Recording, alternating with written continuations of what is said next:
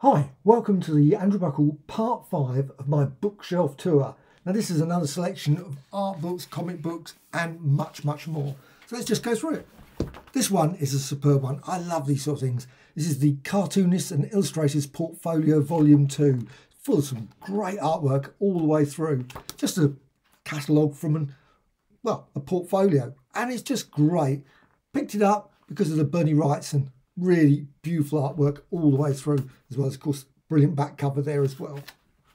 And next one. This one I haven't read, because sometimes people say, have you read every single book? No, of course not. Some, quite a lot of them, I've read years and years ago. But I must admit, Buzzsaw, I have yet to read. I'm certain it's great. I've read some Roy Crane over the years, and superb artwork. And this one's the Sultry's Tiger. This is volume 2. A lovely book. Really nice. It's all in black and white, so it's all the way through. It's all newspaper strips. Just beautiful book, but I haven't read it yet. I have to say, just dipped into a few of them. Some of them look quite good, but there's only a limited amount of time to read all these sort of collections. You can see the details there. And this is from, yet again, Fantagraphic Books. This is volume 2. I probably will never buy any other volumes. I assume they're all still in print, maybe not, maybe. Sort of thing you probably can find at comic conventions, etc. This one, well, I'm going to be honest, I haven't read this one. And there is a reason. Not because I just can't read it, because it's in German. And my German is hopeless. So this one is Alex Raymond, Rip Kirby, 1953-54. Why did I buy it? Well, just superb artwork. I love, and it's so hard to get UK versions. So I saw a German copy. I thought, you know what, I'm just going to get in. And it's still absolutely superb artwork all the way through. Beautiful black and white. But it is, of course, all the text is in German. Unless I got a German dictionary out and start going through it all, translate it. No, I'm not going to do that. But it's still pretty impressive book. And this is from a company called Picasso. So you can just see there. Again, you might be able to find copies of Rip Kirby in English. Probably similar, but I certainly have struggled to find any really lovely, reasonably affordable collections of Rip Kirby. But it's a nice quality book, this one. Die Completen comic strips. I'm probably saying it completely wrong. And it says there, Band 6, so I assume Volume 6. I'm guessing on that. I might be completely wrong. This one is superb. Canif. Real nice. Now this looks, when you first pick it up, you think this is going to be like some Victorian art book or something, you know, one of these real sort of super comprehensive 100 years of history of art, because it looks real quite, it's got a real nice quality feel. This is beautiful, absolutely beautiful. And this is from, yet again, IDW. They bring out so many great books. I love this one, but I don't know if there was a wraparound for it. There might have been at some point, but certainly the copy I've got, I haven't got it, but it is really nice. And it is glorious. They are visual biography all the way through. It's obviously colour and black and white. Lots and lots of examples all the way through of his work. And obviously comic book pages and much more. Really impressive. It's a real thick, chunky book. You can see and it actually weighs a ton. Again, I'm not certain if it's in or out of print. It's possible you can find copies of it still. I'm just guessing on that. Now this one, for some weird reason, I seem to have picked up a batch of books, German, French, whatever. And here's another one, French one. Canon by Wally Wood, or Wallace Wood as it says there. Now, I just noticed it's actually missing page 1 and 2. But I did buy it for about 50p, so I'm not really complaining. But it's a really superb artwork. It's, of course, black and white all the way through. But it is in French. So if you, of course, get a copy of this, or obviously you can get it probably in English as well. But I've never found copies of Canon particularly affordable. So it was one of those ones where I thought, oh, I'll get a copy of that. Even though it's in French, I can just about read the French. So it's not too bad. So you can see there. Cheese. Okay, well, whatever. This one is superb. The artwork is a bit repetitive. I suppose you could probably... A lot of people are not too keen on Bern Hogarth. I quite like his work. I must admit, I'm really... But I found the stories, I should say the stories more than the artwork. Obviously, the artwork is very similar all the way through.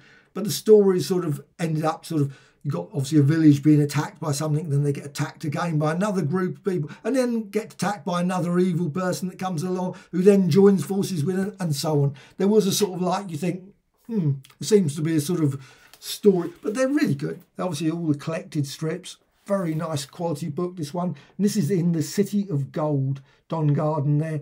Now I don't know what volume it is, probably, oh, this is a Titan Books one. It's a Titan Books. Nice, very sizable, very, obviously, I assume the original pages must have been bigger than this, probably even glossier, I would say. But it was full of some great artwork. Obviously, got all the lions there. He tackled lions quite a lot in this book, and obviously gorillas turn up, etc. Usual sort of things. But this is a very nice. Oh, this is the first volume. That's it here, the first volume. I don't know where I got this. I think I got this up at Forbidden Planet, probably part of their sales selection. They had a collection of these sort of Bernard Hogarth ones, just piled up for about £5 or something. I thought, you know what?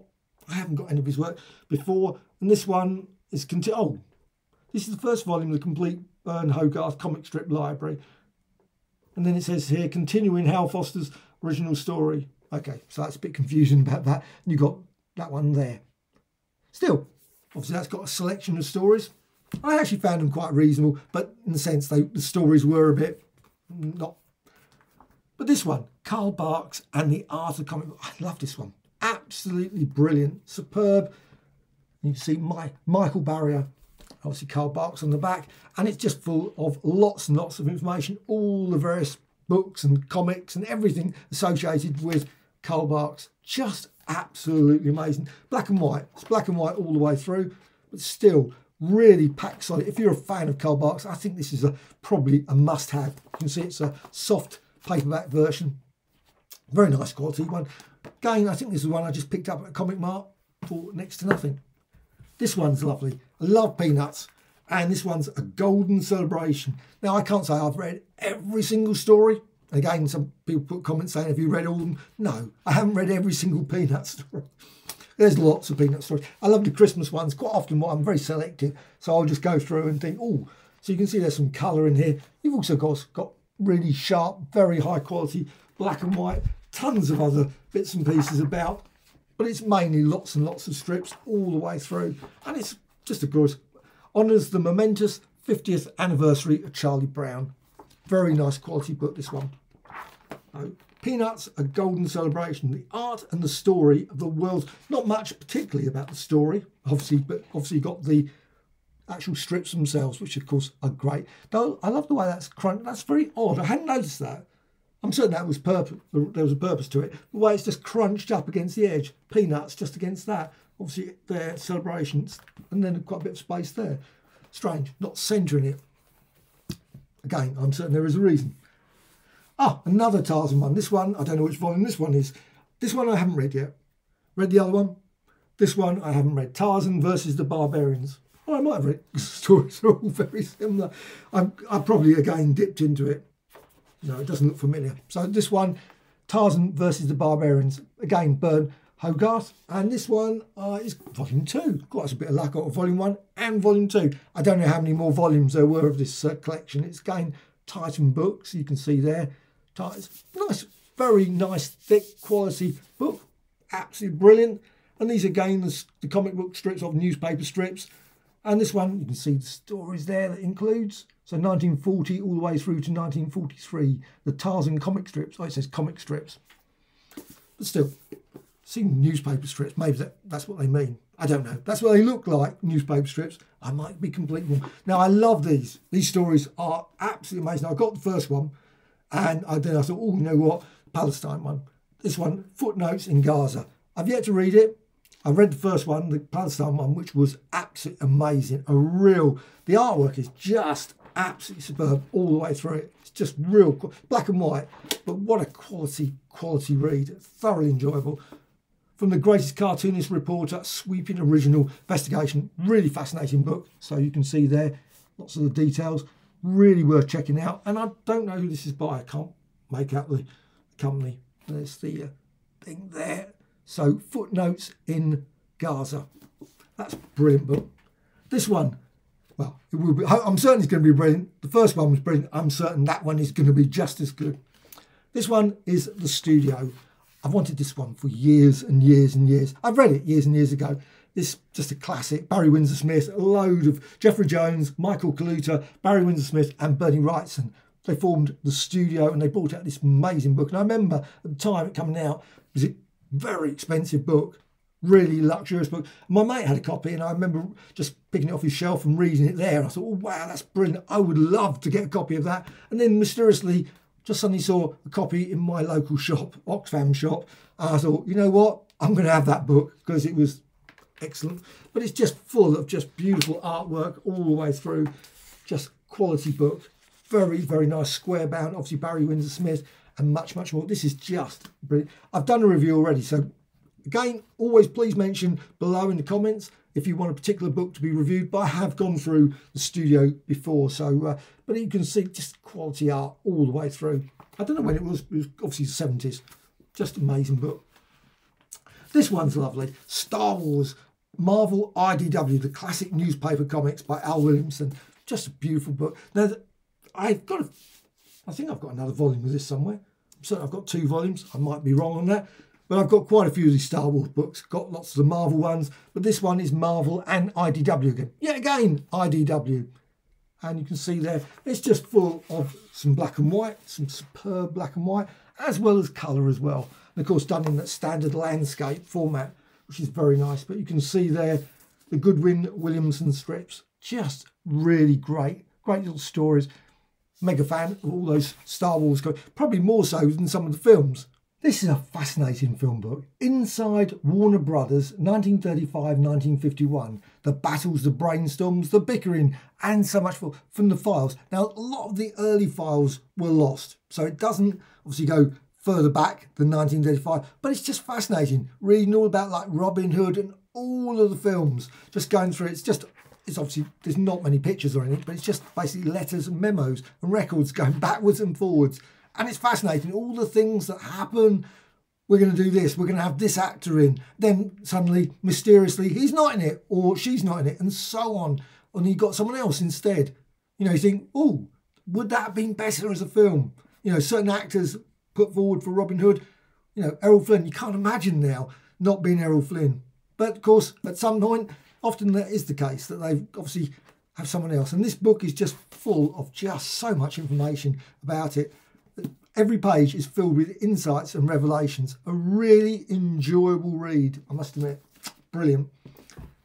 Well, there's this one as well. Classic Penguins, cover to cover. This is an art design book more than anything. This is just full of just beautiful, beautiful artwork. Lots of great, think, wow, all the designers involved, all the processes, why they did certain things. And this is Classic Penguin, cover to cover. Just beautiful. Edited with an introduction by Paul Buckley. Of course, standard, brilliant quality from Penguin. And you've got people like Mike Mignola, James Franco, and many others. Some just beautiful artwork all the way through. A visual celebration of the covers from Penguin Classics. Really beautiful book, and it just feels quality. This is a quality book. Just love it. Nice. This one's, whatever that is, something falling down it. However, the American comic book catalogue, the Evolutionary Era. This is quite an unusual read. Now, this is not perhaps for everyone, but this is the Evolutionary Era, 1884 to 1939. Loads and loads of information about early newspaper strips, comic book strips, etc. Just stacks things like Bringing Up Father, Mutt and Jeff, cartoon books. It's just full and full of information that probably only Dennis Gifford, because he obviously had vast collections of things. Just amazing collection. And it says it's the first ever reference book to trace the history and development of the world's most popular form.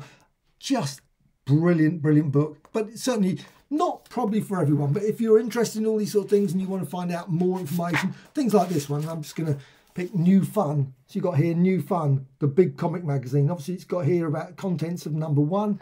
And then also got the first editorial information about that. And much, much more. So it's a New Comics, another one, of course, that was brought out by DC, one of their very, very early ones. And every time I see that, I'm always pained the fact that I could have bought that one for relatively nothing. New Comics issue 1. Anyway, I saw a copy of it one time. I didn't know anything about it. Cover was torn, and my mate said, "You must buy it." You know, I was thinking, I don't know, it's the first DC comic or something, said, which is not strictly totally true, but still, it's a particular type of first issue. And anyway, it was gone, of course, the next time I went back. But it's one of those ones I think bugs me every time I see a picture of it. This one, The World of Flame, absolutely fascinating. This is really amazing. The Long War, 1914 to 1945. And it is full of just staggeringly amazing pictures, all in colour. They've been colorised and done very, very well. Lots of information as well, tons and tons of information about all the events building up, obviously, to the First and Second World War. So you've got 1914, 45, and obviously in between as well. Just amazing, all the pictures, all colorised, obviously in a different way than they were when they were originally done. And I love this book. You've got characters like this, I mean, just really worth checking out these sort of books. I've seen a few of these sort of ones. This is a book, it's a journey through the deadly but fascinating years from 1914 to 1945. 200 original photographs and all originally shot in black and white. And it is quite fascinating when you see them in colour. Now, there's a lovely series of videos that I love watching where someone's colorised them and really smart, sort of made them into sort of 4K. And they're really weird watching them. You sort of watch them and there's something surreal. But I love watching those though. They're really fascinating because it suddenly brings some whole world apart, you know, sort of life. And you think, wow, some 1920s, and that's a sort of similar sort of thing, just fascinating. And I think it's just going to probably get better and better because I still think the restoration pictures never really look as good as they probably could be. I'm certain they could really make them look, you know, as if now kind of thing. Maybe that'd be pushing it a bit too far. Maybe with a bit of AI, I'm certain AI will go into it, make it even more surreal and odd. This one is superb. I love books about Soho. This Christmas I got a book from May about Soho, and it was great, which I hadn't got. So it was fascinating to get and read through that, and I just thought, wow. Unfortunately, didn't mention anything about Dark They Were and Golden Eyed in Soho, one of my favourite shops, for me, my first comic shop, and but no mention of that. Strange. Showed lots of pictures and maps and things that were great. And this one, John Deakin, lots and lots of photographs around the 1950s. Very nice quality book. I got this one at the National Gallery, and as soon as I saw it I thought, oh, I must get that, because it's got lots of these sort of things where you sort of see all the books, the earlier books, which I always enjoy, and also magazines, lots of sort of magazine sort of pages, which is always quite fascinating. Obviously you can see there it's not particularly about obviously every picture about Soho, it's not all the streets, but it's also pictures about the people and also information, letters and things that they wrote. Just fascinating. John Deakin, of course, he took loads of photographs, and it has got a number of really nice images of Soho, but it's more the personalities, the people around at the time. So you can see their pictures there. So really nice book, very sizable book, really nice quality. This one is lovely. Wonder Woman, The Complete History. Well, obviously it can never be the complete history because, of course, this was done quite a few years ago. And it is amazing. Les Daniels, as always, a really quality book, full of just amazing material. Now, obviously, there, so it's just, you can see the actual, there, the cover itself. And there's the back as well. She's invincible, she's strong, she is Wonder Woman, etc. 200 dazzling colour photographs, archive. Some really nice bits in here. Some stuff that I've never seen anywhere else. Of course, you've got some stories as well. But actually, which are quite nice. But this sort of thing is really nice. The Sensation Comics. Now, they did bring out recently a DC Comics, one of the Wonder Woman in the 50s. And it was full of these sort of stories, very unusual stories. And this one does indicate quite a few. Like, also, sadly, they never printed that. Astra. I would love to see a collection of Astra. Of course, it was in the Sensation Comics back in the 50s.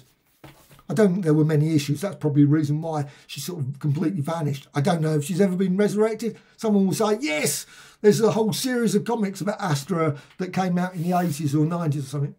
I don't know. Now, I love doing comic books. I do my own comic books, designs. I've never published anything yet. One day, maybe never. But anyway, I still love doing them. And I still love drawing. So, Essential Guide to Comic Book Lettering. And this is a fascinating read all the way through. It's just full of hundreds and hundreds of examples and information about how it's best to do it, all the programs, techniques, ideas about how to do it, and obviously just great. Very, very interesting read. If, of course, you like me, love drawing and those sort of things, these sort of books are just great. I mean, I've picked up so many over the years of these sort of letters, but this one, I really think this is a image comic one, is probably one of my favourite ones for lettering. I've got a few other ones that are more sort of fonts and sort of computer graphic sort of ones. But this one, I found this a really nice little book and turned lots and lots of information about lettering. So what's next? Oh, this one's a great book. Now, I haven't read this one. This one is volume 2. I read volume 1. I loved volume 1, and I will get around to reading this at some point, I'm quite certain. But it is a thick, chunky read. A Life of Picasso. There's 3 volumes in the series by John Richardson. Very nice quality books. I mean, these are just absolutely brilliant. So this is volume 2. Really must buy volume 3. Probably is out of print. I don't know. It's well out of print, I'm certain. But this one here, oh, it's even got a little touring exhibition stuck in there. So I'll move that out of the way. But it's just full of hundreds and hundreds and hundreds of examples of his art. Now, not always the biggest of things. Obviously, a lot of text in there. You can see obviously some pictures there.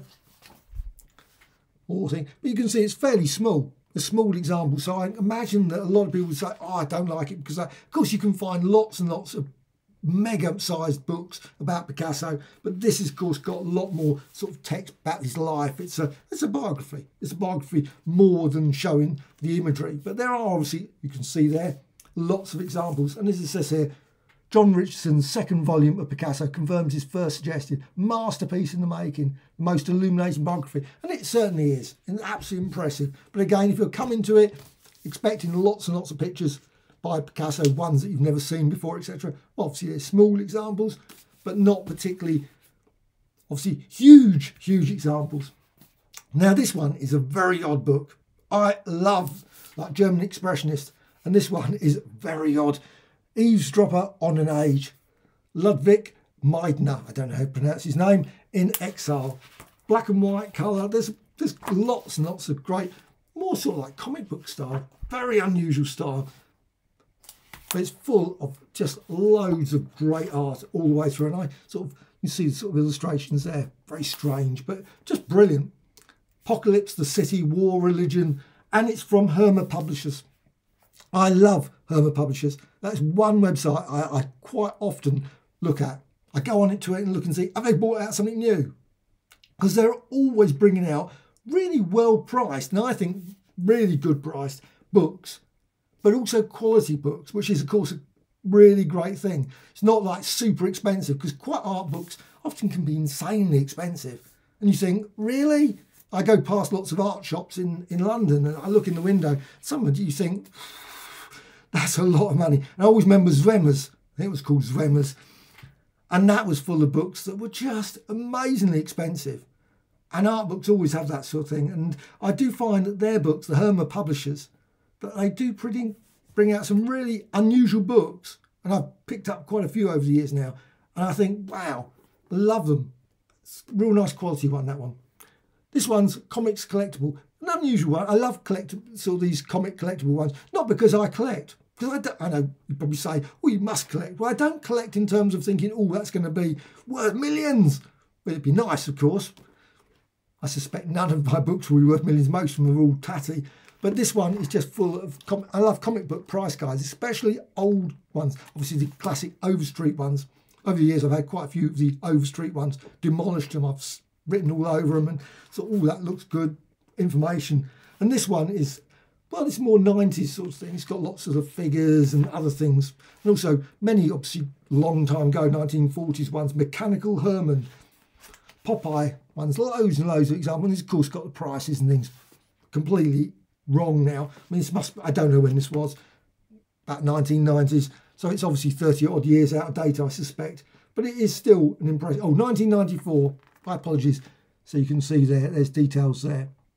But it's still always fascinating. I have got, like I say, a few price guide books that they're always just nice to look through. And quite often I love looking on Facebook and people put price guides on there from like 1960s. And you look at like Hulk issue 1, 10 pence. And you think, ooh, that would have been great. Obviously when it came out it was less than that. So, but still, this is an amazing book. The Art of the Simon and Kirby Studio. Now there's a whole series of horror ones of Kirby, crime. And I think this was sort of like the big overall sort of, this has to be one of the best Simon and Kirby books of all time. This is just, I've done a review of this, I'm quite certain. This one, more than 350 pages of original art, some rare and unpublished. I mean, it's a thick, chunky book. And this is from Abraham's Comic Art. Now, again, another company, a bit like Herma, that I think produce brilliant books. This company also brings out some absolutely amazing books. And this one, Abraham's one, is probably some of the best. I mean, it's just full of just page after page of Kirby masterpieces all the way through it. If you're going to look for any Kirby book, I think this one is definitely a must. So it's got here afterward by Jim Simon, and also, of course, selected and edited by Mark Evanier. Really, really good book. And it weighs a ton. Ooh, just going to move it over there. Probably all those books will collapse on me. This one is a lovely Les Daniels, another Les Daniel books. I love these ones. 60 years. I don't know if they brought out a recent one, if it's a 70-year one or whatever, but this one is like the history of DC Comics. I really love this one. It's a really nice book, full of obviously lots and lots of examples of Black Hawk and other ones, obviously Wonder Woman, Sensation Comics, going all the way through to TV, Venture, and so on. So it's a really nice, really quality book. Now, of course, there was a Marvel one as well he did, which was really good. I don't think I've got a copy of that. I'm certain I haven't. But this one right here, the DC story complete. I've read it, but years and years ago. This one's got 600 illustrations in full colour. Heroes, sidekicks, villains. And it really does cover a lot of characters like Plastic Man, Robot Man, many fairly obscure ones, not just the usual suspects, which is always the thing that always slightly bugs me in books. They always concentrate on Superman, Batman, the obvious ones, which are fine because everyone loves them. But I do like it when they do sort of pick some of the sort of like Mr. Terrific or something, or the Sandman or something, not the earlier Sandman, not the later one. This one's quite amazing. I really love icon painting, all these sort of things. And this one, Yaroslavian. My apologies, I said that completely wrong. But this one is a really beautiful book. Now, I guess that I bought this from my local Oxfam shop, $1.99. As soon as sort of you see this sort of book, you know probably I will never see a book like this ever again. It will never turn up. And of course, I probably could find it online, of course. I'm certain I could, but that's not the point. It's actually got it, obviously, there. And you can see it's in English as well, thankfully, because I'll never be able to work it out. But it's got some really small, I mean, that's ridiculously small, isn't it? However, you've actually got a lot bigger later on. And it's just full of just beautiful pictures. Really, I love these sort of books. The artwork is superb. I've got quite a few icon books, these sort of things. Now, most of these are like about 1270, 1300s, 1400s, that sort of period. So they're not really like very, very early, like 7th or 6th century. But I still just love looking at all the, you can see all the various buildings and the various, obviously the imagery is just amazing all the way through that. Glorious. Ooh, put that up there. This one's a really weird one. Victorian and Edwardian popular entertainment posters. Fun without vulgarity. I love these sort of books.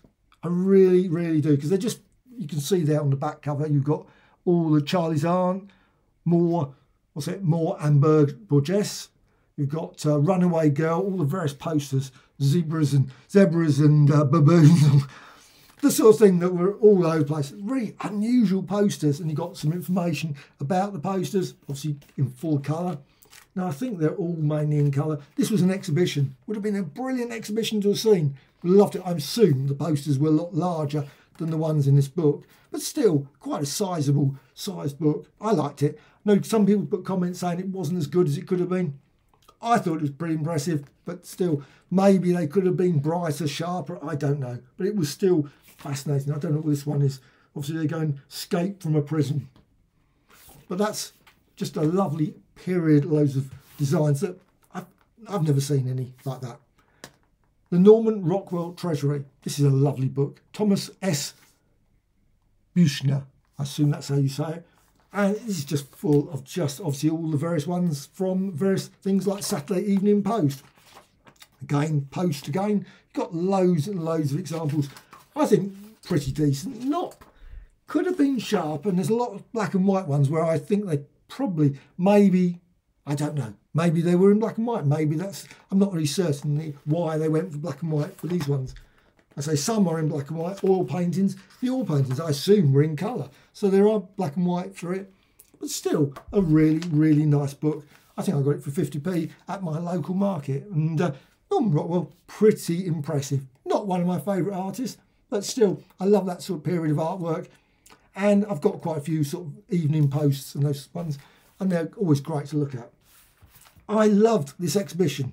This was Discover Manor. Is this still on? It might still be on. It might have finished by now. I don't know. This is at the National. I think it could still be on.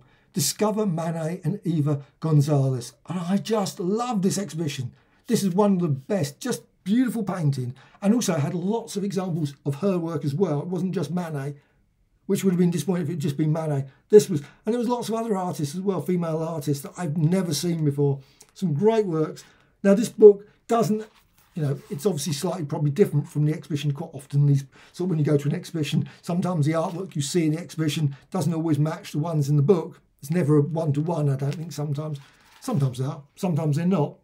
But it's just great. I love these sort of ones where they show like the x-rays and sort of, where it sort of sees, you know, shows the difference, the underlying layers, how it was drawn and redrawn and redrawn and redrawn.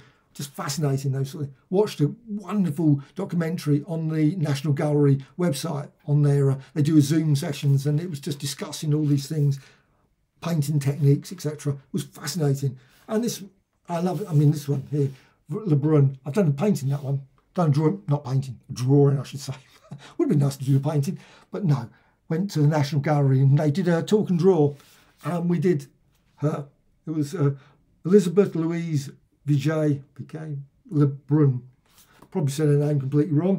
1791, but still beautiful, beautiful, nice thin book and reasonably priced, and which is good. When sometimes I always think these catalogues at various galleries, sometimes you can get it and it's like £35 or £40, and you think, well, it's about twice the price of going to see the exhibition, which just becomes insane. I think it's nice to have one for about £10, and you think, you know what? You go to an exhibition for about, whatever, this one is obviously, it's a free exhibition. I'm certain it's a free one. Might be completely wrong on that. I've got a membership for National Gallery, so I don't always remember whether it's free or not, but still. National Gallery, it's nice when you get these sort of things, and I think it's when you go to exhibitions, it would be nice if they did a combination thing, so you could buy the, or get the what's name to go and see it, and then you'd also get the book at a slightly different price, slightly reduced price, because sometimes I say they are often so expensive. But this is a beautiful one. Of course, you can see it's soft paperback, but a lovely quality book. I wish there were more books about her artwork. Very few, and what ones I found are collections of these sort of ones that you've got. You know, 300 pictures. Now I have no idea about the quality. They're not publishers that I know about, and I like to buy. When it comes to art books, it's nice to buy ones that I know that I bought in the past. You know that they're going to be real quality books. And National Gallery generally always bring nice quality books out, and this one certainly is.